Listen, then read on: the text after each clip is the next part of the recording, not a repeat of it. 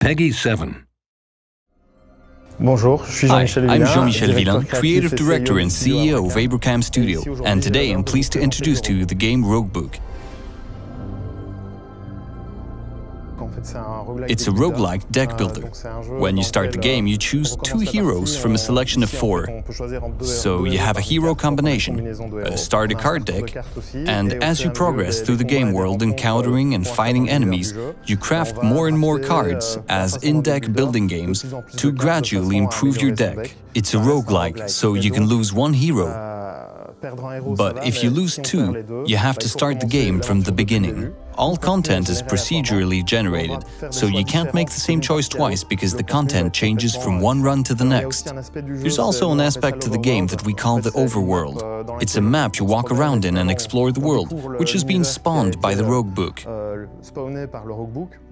In this layer, you can find bonus artifacts and treasure, and also encounter enemies, win battles, fight bosses, etc. Find gems and customize your deck based on the enemies you defeat.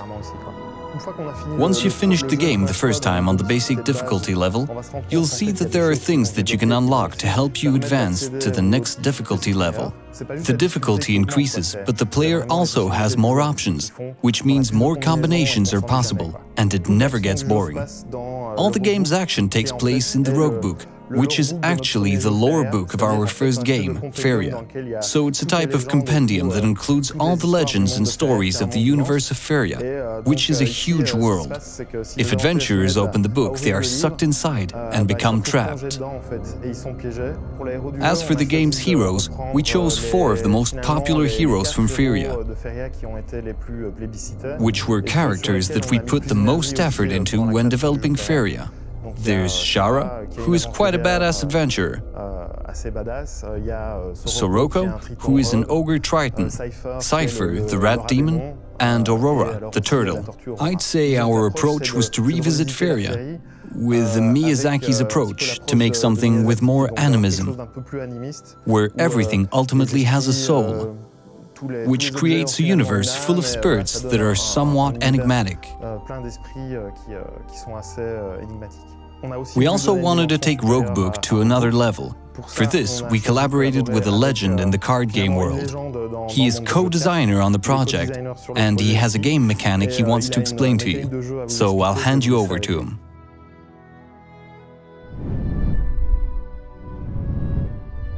Hi, I'm Richard Garfield. I'm best known as the designer of Magic the Gathering, which is the world's first trading card game. And, since then, I've designed a lot of other games and studied a lot of games and co-authored a book called The Characteristics of Games. My involvement with Roguebook began with being a fan of Feria. Feria is a digital card game, and it really used a board in a unique way that I found very appealing.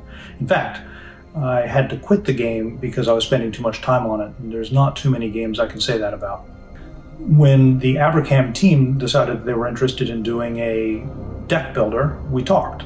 I really love deck builders, and so we decided that there was a good opportunity there for a partnership, and that's how I became a co-designer for Roguebook. One of my favorite innovations with Roguebook is the fat deck system.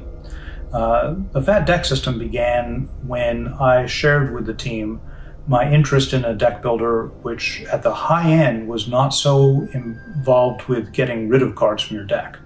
Most deck builders, this is an important part of the strategy. It's you add some cards, but then you spend a lot of time getting rid of cards. And getting rid of cards is not as much fun as adding them. Getting rid of cards often gets rid of cards which are interesting but don't really fit with your deck, and also makes the deck more consistent. I wanted to see a game where it was possible to pursue a strategy which was much more about getting a big deck which was a little less predictable but a lot of fun. We went about that by making it so that you get rewarded by getting certain thresholds of cards in your deck. This is done through having a skill tree for each of your characters, and when you get up to a certain number of cards, you get to choose a skill for your character. That way, you get a really custom experience with your deck in several different ways. Well, I think it'll bring an entirely new type of deck building possibility to players. they can pursue building a large deck rather than just a lean, mean fighting machine, which is so important in most deck builders.